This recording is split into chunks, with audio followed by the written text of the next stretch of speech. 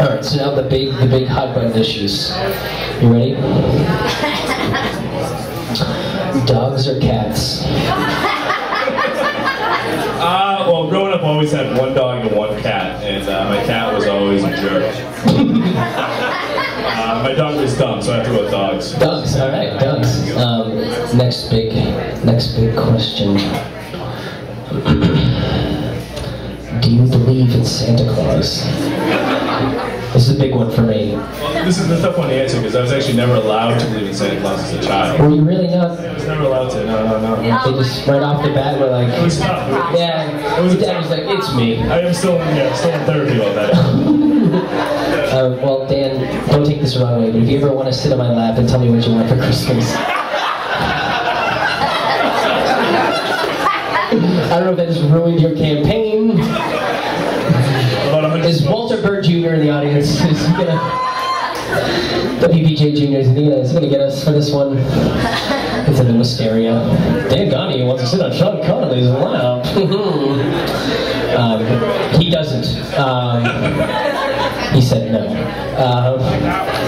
Turn the other way. I know Doug has a question for you. Doug is not exactly what you would say liberal.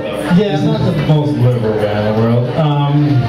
I know we're not here to talk politics, but as state rep of Worcester, what is your stance on illegal immigrants in the military and their effect on global warming?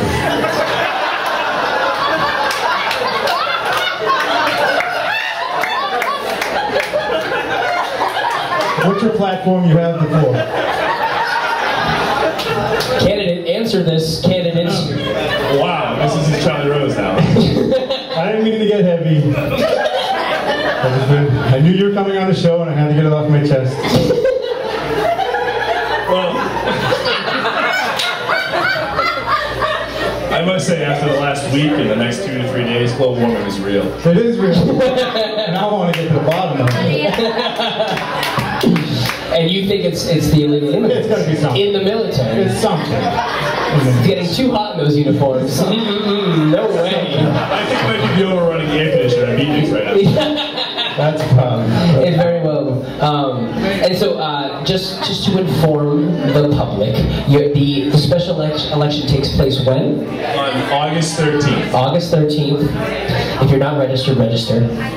If you are registered, please come out and vote on August 13th. And I think you know who I'm going for. Well, just like Colbert, can I give you the bump? There it is. Absolutely. I got the Dan Donahue bump. It's good.